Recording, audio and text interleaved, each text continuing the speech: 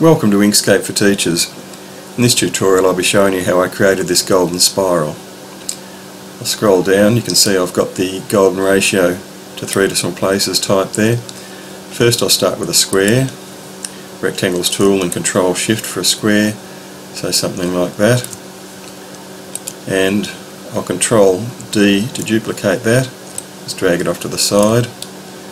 And I want to multiply this one's width by 1.618. So up here, I don't want to constrain the proportions yet, I'll take that lock off if it's on.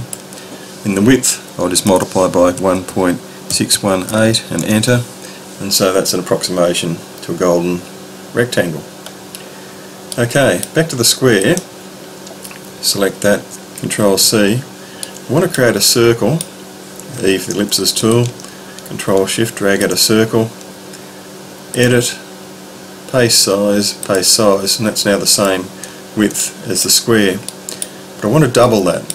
So with it selected, I will now constrain the proportions with this padlock, and in here I'll go *2 or multiply by 2 and enter.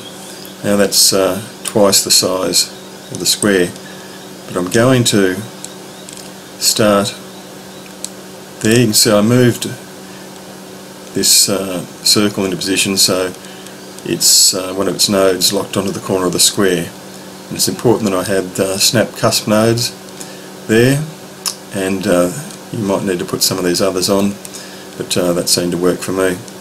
And with the circle selected, N for the node tool, I'm going to drag, see if I drag on the outside the sector is completed, but I'll drag on the inside and hold down Control so it locks to 15-degree increments. And now with this one, Control to produce that arc there.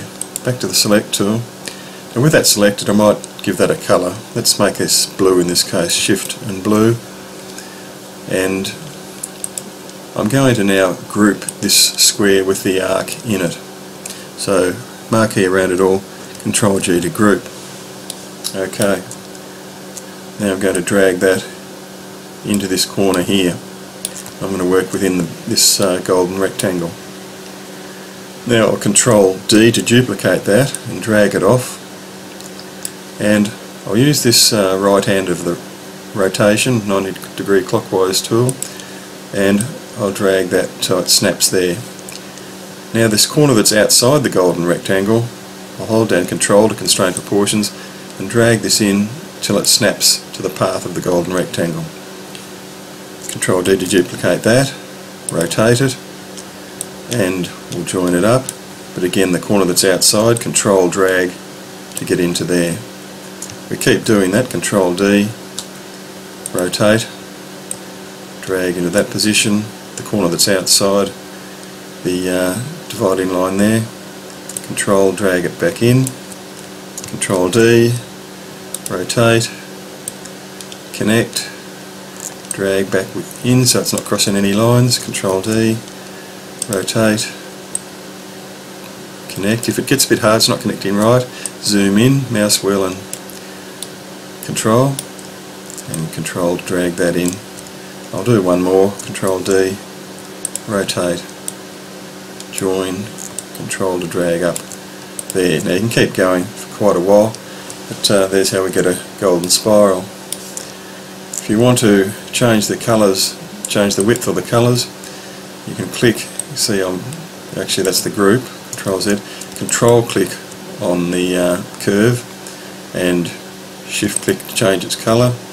I'll Control Z, but with it selected, one way to select them all is to go to Edit, select Same Stroke Colour, and it will select all of those, and you can Shift click change it to red perhaps.